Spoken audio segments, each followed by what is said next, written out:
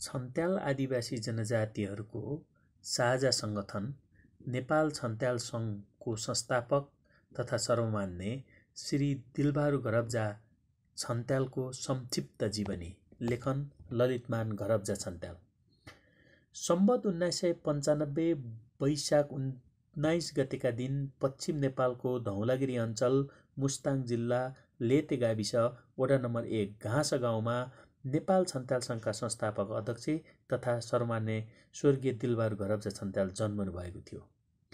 बाजे धनकेशर घरब्जा, थकाली ठर्की बजाई, बुबा केशर घरब्जा र आमा बुद्धिसरा घरब्जाको कोखमा 6 छोराहरू र 1 छोरी मध्ये जेठो छोरोको रूपमा उहाँको जन्म भएको थियो। बाल्यकाल।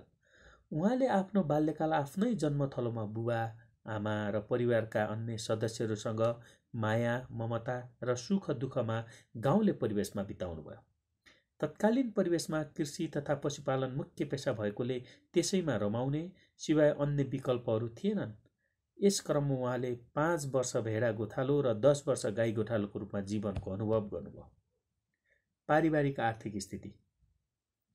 आधुनिक र व्यावसायिक कृषि तथा पशुपालनको ज्ञान नभएकोले प्राविधिक साधन स्रोत बिन परम्परागत कृषि तथा पशुपालन त्यस समयको बाध्यता थियो। खाद्यान्नमा जौँ, फापर, उवा र आलु जस्ता अन्न उत्पादन हुन्थे भने नगदे बालीको उत्पादनको अवधारणा नै गाउँमा पुगिसकेको थिएन। ती अन्नपात पारिवारिक आवश्यकता परिपूर्ति गर्ने खाद्यान्नको रूपमा प्रयोग हुन्थे। त्यसबाट आय आर्जन हुँदैन थियो। भेडा, च्याङ्ग्रा, गाई, भैँसी, घोडा, खच्चड, चौरी, झोपा, लुलु जस्ता पशुपालन गरिने थलोमा उनको परिवारले भेडा र गाई पालन गरेका थिए। गाई पालनका 2 आयामहरू थिए। एउटा जोत्नको निम्ति घोरी उत्पादन गर्नु र अर्को पारिवारिक उपभोगको लागि दुध, मही, घिउ, दही उत्पादन गर्नु। तत्कालीन समयमा पशुपालन नगद आय आर्जनको स्रोत बन्दैन थियो। भेडा पालनबाट भने खसी बिक्री गरिन्थे र ऊन र तिनबाट बन्ने राडी पाखी नगदमा बिक्री गरिन्थ्यो र नगन्य रूपमा भए पनि भेडा पालनलाई नगद आय आर्जनको स्रोत मानिन्थ्यो।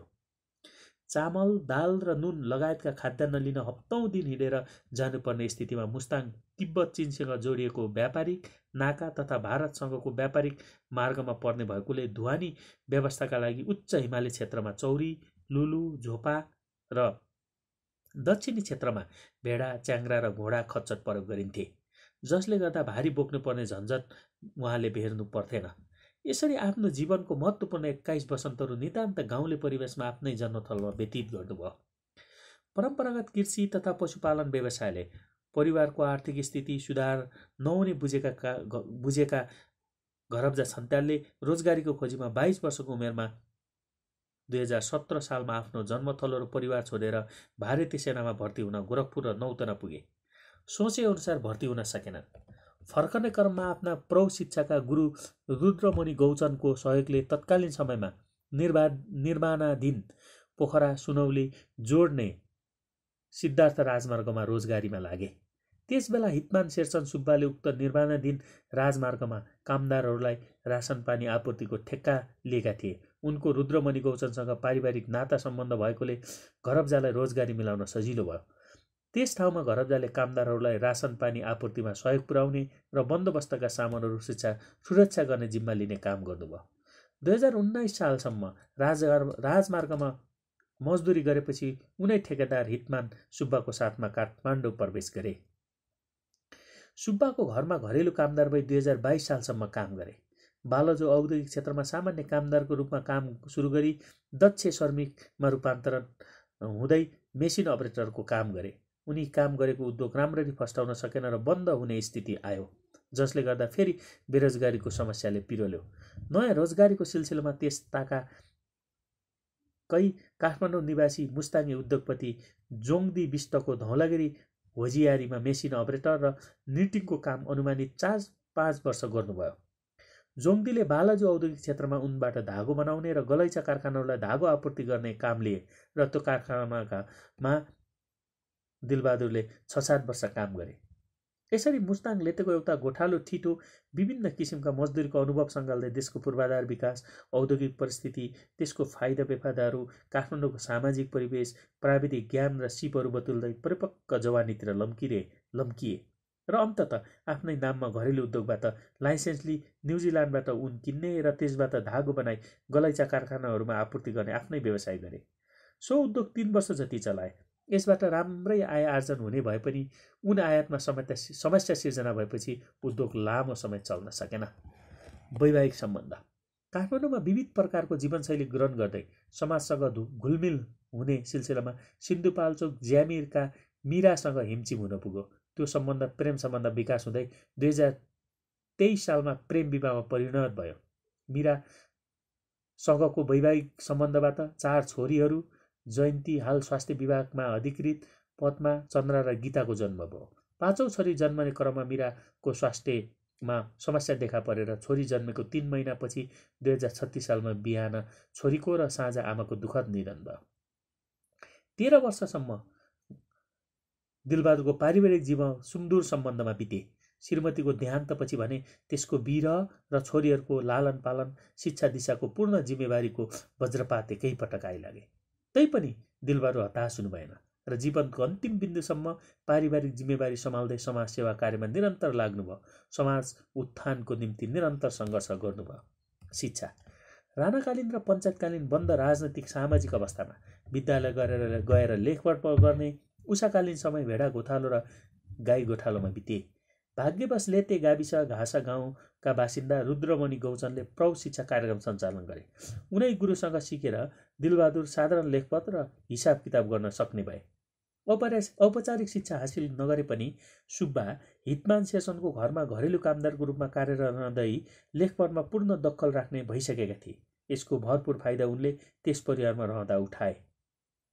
प्रत्येक बिहान शेरचन परिवारका लागि पत्रिका किनेर ल्याउनु पर्ने भएकोले आफूले सम्पूर्ण पढेर मात्र बुझाउने गर्न थाले, जसले गर्दा देश विदेशका राजनीतिक घटना, सामाजिक परिवेश, आर्थिक परिस्थिति, रोजगार जस्ता विषयमा ज्ञान हासिल गरेर घरेलु कामदारको रोजगारी जीवनको घुम्तीमा एउटा अवसर साबित भयो। जातीय र सांस्कृतिक विभेद विरुद्धको चेतना विकास। तीक्ष्ण बुद्धि र जीवनमा केही गर्ने महत्वाकांक्षा भएका घरब्जा विविध प्रकारको समस्यासँग जुझ्दै रोजगारी गर्ने सिलसिलामा उनलाई नागरिकता प्रमाणपत्र आवश्यक परेकोले 2025 सालमा बागमती अञ्चलको अञ्चलाधीश कार्यालयमा नागरिकताको प्रमाणपत्र लिन आवेदन पेश गरे। उनको निवेदन हेरेपछि तत्कालीन अञ्चलाधीश लक्ष्मण विक्रमले यो छन्त्याल भन्ने जात पानी चल्ने जात हो कि नचल्ने? छन्त्याल जात हुँदैन, बरु रम्तेल भन्ने थर दलित जातिमा हुन्छ। छन्त्याल भनेको अन्य कुनै जातिको थर हो वा के हो? जानकारी नभएकोले छन्त्याल जातिको नाममा नागरिकताको प्रमाणपत्र दिन मिल्दैन भनेपछि दिलबहादुरलाई जातीय पहिचान र स्वाभिमानमाथि लागेको गम्भीर आघातको महसुस भयो। घरब्जाले प्रतिवाद उत्तर दिए, छन्त्याल जातिको म्याग्दी र बागलुङ जिल्लामा बाक्लो बस्ती रहेको छ र हाम्रो जातिको पुर्खाहरूले तामाखानी चलाएकोले यिनलाई खनेल वा आग्री भनेर पनि चिनिन्छन्। अरू जाति समान हो, पानी नचल्ने जाति होइन।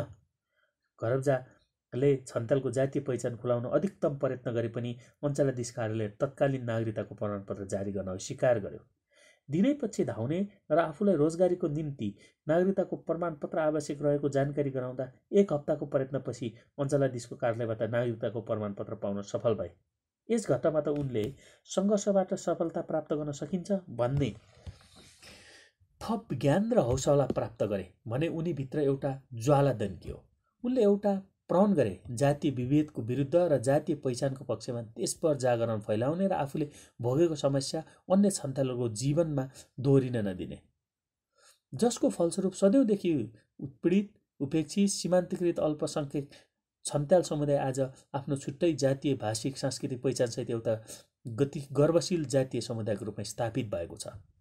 अर्को घटना, उनको धर्मपत्नी मीरा को 2036 सालमा निधन हुँदा दाह संस्कार गर्न क्रममा आफ्नो दाजुभाइ र समुदायको अभावले निकै कठिनाइहरू झेल्नु पर्यो।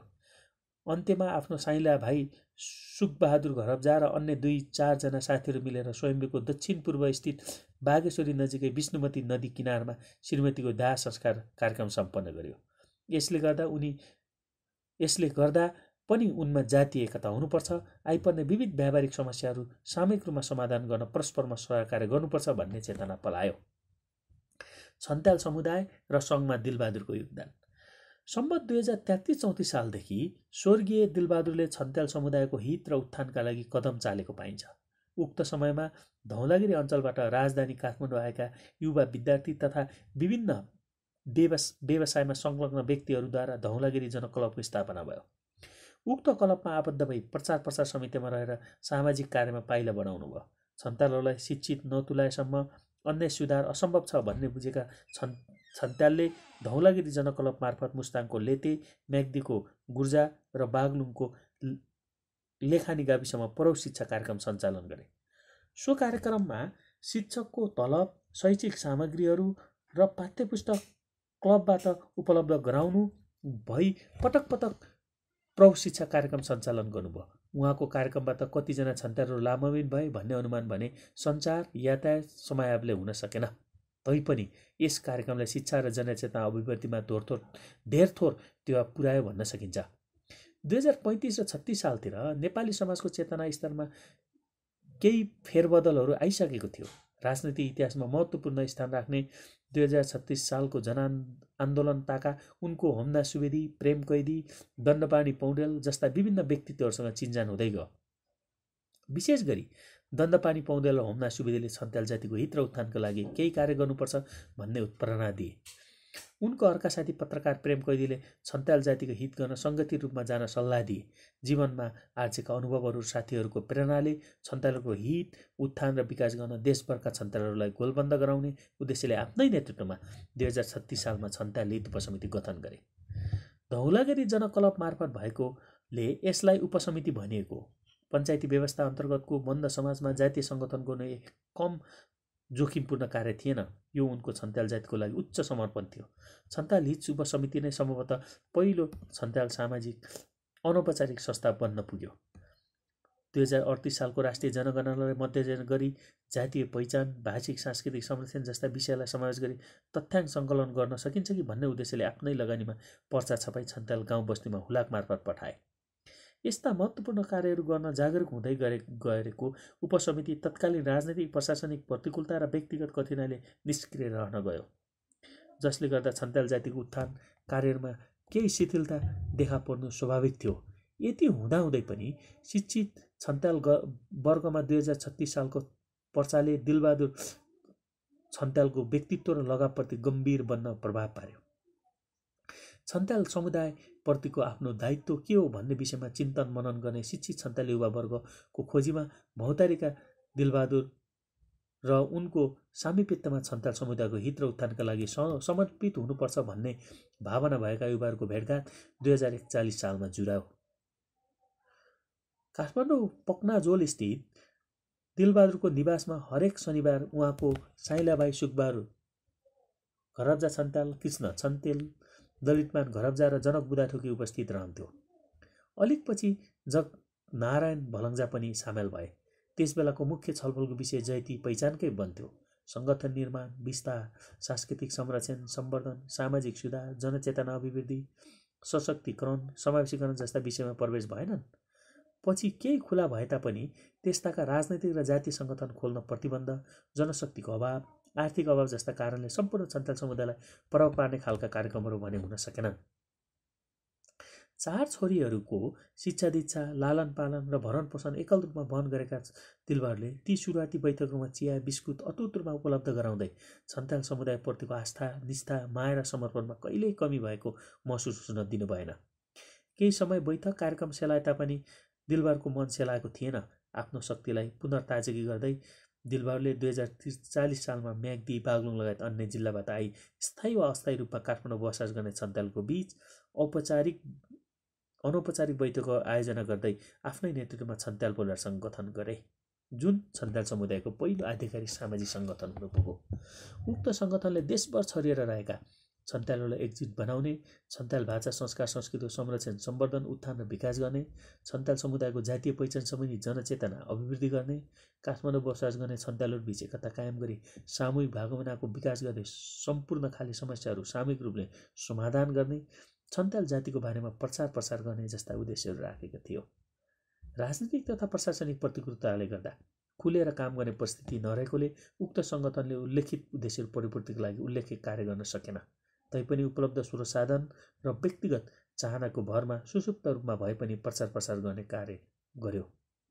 2046 को राजनैतिक परिवर्तनले नेपालमा विभिन्न समुदायहरूमा जातीय, भाषिक, सांस्कृतिक पहिचानको क्षेत्रमा पुनर्जागरणकारी चेत ल्याइदियो, जसको प्रभावबाट छन्त्याल समुदाय पनि अछुतो रहन सकेन। बहुदलीय प्रजातन्त्रले आत्मसात गरेको सङ्घ-संस्था खोल्न पाउने अधिकारको उपयोग गर्दै छन्त्याल परिवार सङ्घ गतिशील हुने क्रममा तत्कालीन सङ्घका पदाधिकारीहरू र सल्लाहकारहरूको संयुक्त पहलमा 2048 साल मङ्सिर र पुष महिनामा म्याग्दी जिल्लाको मल्कबाङ र मच्छिङ गाउँमा त्यस क्षेत्रका अगुवाहरूको छुट्टा छुट्टै 2वटा भेलाहरू सम्पन्न भए।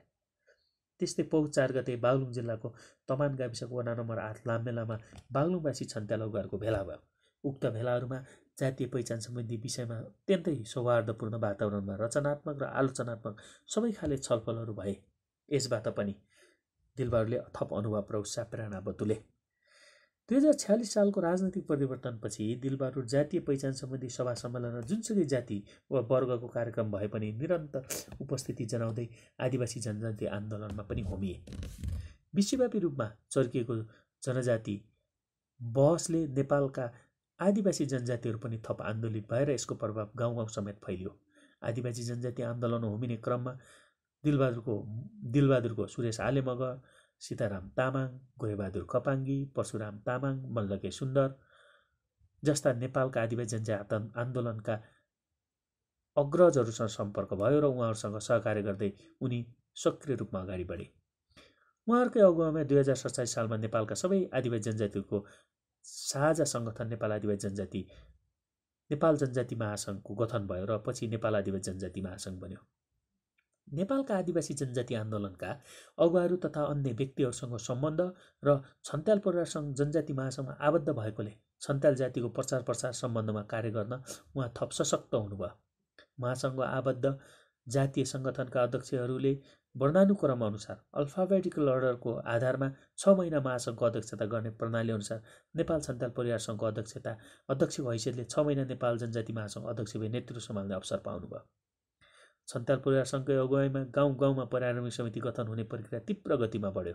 साथसाथै छन्त्यालका थरहरू र जनसङ्ख्याको तथ्याङ्क पनि सङ्कलन गर्ने काम भयो। 2048 सालको राष्ट्रिय जनगणनामा छन्त्याल जातिको तथ्याङ्क नभेट्टाएपछि आक्रोशित बनेका दिलबहादुर 2051 सालमा छन्त्याल परिवार सङ्घको अध्यक्षको हैसियतले 1712 घरधुरी र 10,550 जनसङ्ख्या रहेको छन्त्याल जातिको तथ्याङ्कसहित ज्ञापन पत्र लिएर केन्द्रीय तथ्याङ्क विभागलाई ज्ञापन पत्र बुझाउनु भयो। ज्ञापन पत्र बुझाउने क्रममा धौलागिरी अञ्चलका म्याग्दी, बागलुङ लगायतका जिल्लामा बसोबास गर्दै पुस्तौँदेखि तामाखानी कमाएर आफ्नै छुट्टै भाषा, संस्कृति, मूल्य मान्यता सहितको जीवन पद्धति अँगालेर बसेका छन्त्यालको पहिचान भुल्नु र जनसङ्ख्या सङ्कलन नगर्नुले यो तथ्याङ्क विभाग होइन झेली र मिथ्याङ्क विभाग हो भनी आक्रोश व्यक्त गरे। अब आइन्दा यस्ता गल्तीहरू नदोहोऱ्याउन समेत संस्थाको तर्फबाट सहयोग गराउनु भयो, जसले गर्दा 2058 सालको राष्ट्रिय जनगणनामा तथ्याङ्क विभागले छन्त्याल जातिको तथ्याङ्क पहिलोपल्ट उल्लेख गर्यो। छन्त्याल परिवार सङ्घ अन्तर्गत प्रारम्भिक तथा क्षेत्रीय समितिहरू गठन हुने प्रक्रिया पुरा हुँदै गएकोले दिलबहादुर घरब्जाकै नेतृत्वमा 2052 साल माघ 21, 22 र 23 गते म्याग्दी जिल्लाको सदरमुकाम बेनीमा छन्त्याल परिवार सङ्घको ऐतिहासिक प्रथम राष्ट्रिय महाधिवेशन सम्पन्न भयो। उहाँले छन्त्याल जातिप्रति राखेको आस्था, निष्ठा र गरेको योगदानको उच्च कदर गर्दै उक्त प्रथम राष्ट्रिय महाधिवेशनले ससम्मान आजीवन सर्वमान्य पदले दिलबहादुरलाई विभूषित गरियो। सर्वमान्य घरब्जाले आफ्नो मर्यादालाई कायम राख्दै बाचुन्जेल सङ्गठनलाई आर्थिक, नैतिक, रचनात्मक, सृजनात्मक सल्लाह र सहयोग दिनुभयो। उहाँकै सक्रियता र योगदानको फलस्वरूप प्रथम महाधिवेशनबाट नेपाल छन्त्याल सङ्घमा रूपान्तरण भएको सङ्गठनले दोस्रो, तेस्रो, चौथो हुँदै 2070 साल माघ 15, 16 र 17 मा पाँचौं महाधिवेशन सम्पन्न गरेको छ भने अहिलेसम्म 7वटा महाधिवेशनहरू सम्पन्न भएका छन्। त्यसैगरी युवा, विद्यार्थी, महिला अनुसन्धान केन्द्र गरी केन्द्रीय स्तरमा 4वटा भातृ संस्थानहरू क्रियाशील छन् भने विदेशमा अस्ट्रेलिया, युके, अमेरिका, दक्षिण कोरिया, जापान, खाडीका मुलुकहरू, युरोपियन देशहरूमा विदेशी समितिहरू गठन भई क्रियाशील छन्। त्यस्तै काठमाडौँ, पोखरा, बुटोल, बेनी जस्ता सहरमा आफ्नै भवनहरू निर्माण भइसकेका छन् भन्ने अन्य ठाउँहरूमा पनि भौतिक निर्माणहरू बनाउने योजनामा देखिन्छन्। अन्य विविध विषयहरूमा जातीय शैक्षिक उत्थानका लागि देश विदेशमा अक्षकोषहरू समेत स्थापना गरी छात्रवृत्ति सञ्चालनमा छन्। राजनीतिक जीवन मानिस सामाजिक प्राणी मात्र नभएर राजनीतिक प्राणी पनि हो। त्यसैले कुनै पनि राजनीतिक दर्शनमा आस्था हुनु स्वाभाविक हो। पञ्चायती व्यवस्थाको बन्द समाजमा खुल्ला राजनीतिक गतिविधि गर्न सहज थिएन। साथीभाइसँगको सङ्गतले पञ्चायत विरोधी क्रियाकलापतर्फ आकर्षित हुनुभयो। वामपन्थी दर्शनमा आस्था राख्ने दिलबहादुर भिआई लेलिनका नेपाली भाषामा अध्ययित पुस्तकहरूबाट बढी प्रभावित हुनुभयो। साथै होमना सुवेदीसँगको सङ्गतले पनि राजनीतिमा लाग्न केही प्रेरित गर्यो। 2046 सालको प्रजातन्त्र पुनर्स्थापना पश्चात नेकपा एमालेको साधारण सदस्यता लिँदै वामपन्थी राजनीतिमा लाग्नुभयो। त्यसपछि वडा र गाउँ समितिमा आबद्ध हुँदै पार्टी सदस्यता प्राप्त गरी नेकपा एमालेको मुस्ताङ काठमाडौँ सम्पर्क मञ्चको सल्लाहकार समेत हुनुभयो। पार्टीको जिम्मेवारी वहन गर्ने क्रममा 2054 सालमा भएको स्थानीय निर्वाचनमा गोङ्गोबो गाविसको वडा नम्बर 9 को वडा सदस्य पदको उम्मेदवार बन्नुभयो, तर राजनीतिको उल्लेख्य सफलता प्राप्त गर्ने भने अवसर जुरेन। प्रकाशन औपचारिक शिक्षा ग्रहण गर्ने अवसर नभए तापनि तीक्ष्ण बुद्धि र चासो भएका दिलबहादुर परोक्ष शिक्षाबाट साधारण लेखपढ गर्न सक्ने भएपछि सो अध्ययनले तिखारिँदै जानुभयो। भौगोलिक, जातीय, भाषिक, लैङ्गिक जस्ता विभिन्न खाले विभेद, उत्पीडन र असमानता विरुद्ध सङ्घर्ष गर्दै आफूले सिकेका र भोगेका विषयहरू लिपिबद्ध गरी अभिलेख राख्न प्रेरणा जाग्यो। छन्त्याल समुदाय सम्बन्धी विषयवस्तुलाई केन्द्रमा राखेर लेखन कार्य थालनी गरे, जसको फलस्वरूप प्रकाशन गरिहाल्नुपर्छ। आलोचनाहरू आइ नै रहन्छन्, सुधार गर्दै जाने हो भन्ने स्वभावका दिलबहादुरले छोटो समयमा छन्त्याल जाति परिचय, छन्त्याल भाषामा कुराकानी, ख्योमा जस्ता पुस्तिकाहरू प्रकाशित गर्नुभयो। त्यसै गरी विभिन्न पत्र पत्रिकाहरूमा छन्त्यालसँग सम्बन्धित विषयहरूमा पम्पलेट र पर्चाहरू छपाउँदै लेख र प्रतिक्रियाहरू लेखिरहनु भयो। हृदय रोग र प्रोस्टेट ग्ल्यान्ड रोगले ग्रस्त अवस्थामा पनि अप्रकाशित थुप्रै लेखहरू लेख्नु भएको छ। विशेष गरेर जीवनको उत्तरार्ध कालमा छन्त्याल भाषाको निर्माण सम्बन्धी विशेष चासो राख्दै गर्नुभएको सुनिएको छ। अप्रकाशित लेखहरू लिपि सङ्कलन गरी अभिलेख राखिने नै छन्। समाज सेवा, अन्याय, शोषण र असमानता विरुद्ध हट्ठी स्वभावका घरब्जा टोललाई व्यवस्थित गराउन टोलवासीको अगुवाको रूपमा विद्युत, ढल, खानेपानी, सडक विस्तार जस्ता कार्यको अगुवाई गर्दै आफू बसेको टोललाई व्यवस्थित बस्ती बनाउन योगदान गर्नुभयो। त्यसको कदर गर्दै गोङ्गो गाविसले 2057 सालमा प्रमाणपत्रसहित दोस्रो अवधाएर सम्मान समेत गरेको थियो। जीवनको उत्तरार्धकाल, उहाँ हृदय रोगले ग्रस्त भएदेखिको समयलाई उत्तरार्धकाल सम्बोधन गरिएको छ। 2062 सालमा उहाँ हृदय रोगले ग्रस्त हुनुभयो। त्रिभुवन विश्वविद्यालय शिक्षण अस्पतालमा शल्यक्रिया गरी गतिवर्धक पेसमेकर राखियो।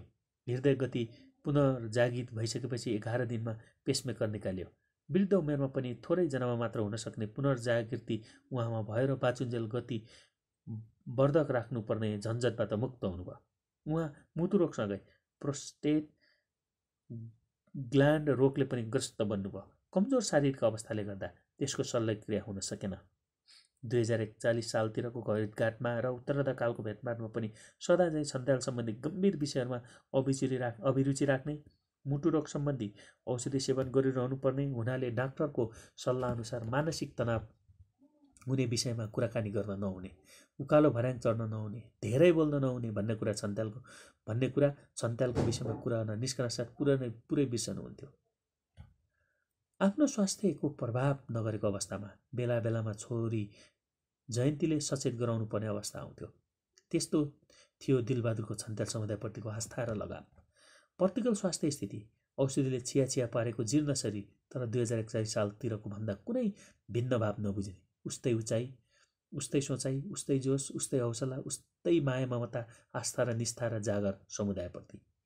केवल शरीरले साथ नदिएको, तर त्यस्तो झल्को अनुहारमा कहिल्यै नदेखिने। 5औं महाधिवेशन उहाँको योगदानको उच्च मूल्याङ्कन गर्दै बेलायत छन्त्याल सङ्घले काठमाडौँदेखि कार्यक्रम स्थल बागलुङ जिल्लाको बुर्तिवाङ बजारसम्म दोहोरो हेलिकप्टर सेवा उपलब्ध गराएको थियो। सो सम्बन्धी 2070 माघ 13 गते औपचारिक प्रस्ताव आएकोले उहाँको स्वास्थ्य स्थिति बारेमा बुझ्न छोरी जयन्तीसँग सल्लाह लिएर खबर गरियो। टेलिफोन सम्पर्क गर्दा त्यस्तो अथाह जोस, जाँगर आस्था भएको व्यक्तिले 5औं महाधिवेशनमा सहभागी हुन हेलिकप्टर सेवा अस्वीकार गर्नुभयो। छन्त्याल समुदायप्रति त्यति धेरै लगाव र आस्था भएको उत्सुक व्यक्तिले उक्त सेवा ग्रहण गर्न नसक्ने जानकारी पाउँदा हामी चिन्तित भएका थियौँ।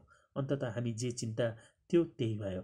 2070 साल माघ 19 गते दोस्रो पटक हृदयघात भएर तमाम छन्त्याल समुदायको आस्थाको केन्द्र बन्नुभएका आदरणीय अभिभावक सर्वमान्य दिलबहादुरको पार्थिव शरीर हामीले गुमायौँ। मृत्यु शाश्वत सत्य हो। उहाँको पार्थिव शरीर हामी बीच नरहे पनि स्वर्गीय घरब्जाका कहकिला विचारहरू र सङ्घर्षमय जीवन गाथाहरू समस्त छन्त्याल समुदायको शक्ति र प्रेरणाको रूपमा अनन्तकालसम्म रहिरहनेछन्। यी शक्ति स्रोतहरूलाई समयानुकूल व्याख्या विश्लेषण गरी सदा जीवन्त राख्नु नै उहाँप्रतिको सच्चा श्रद्धाञ्जली हुनेछ।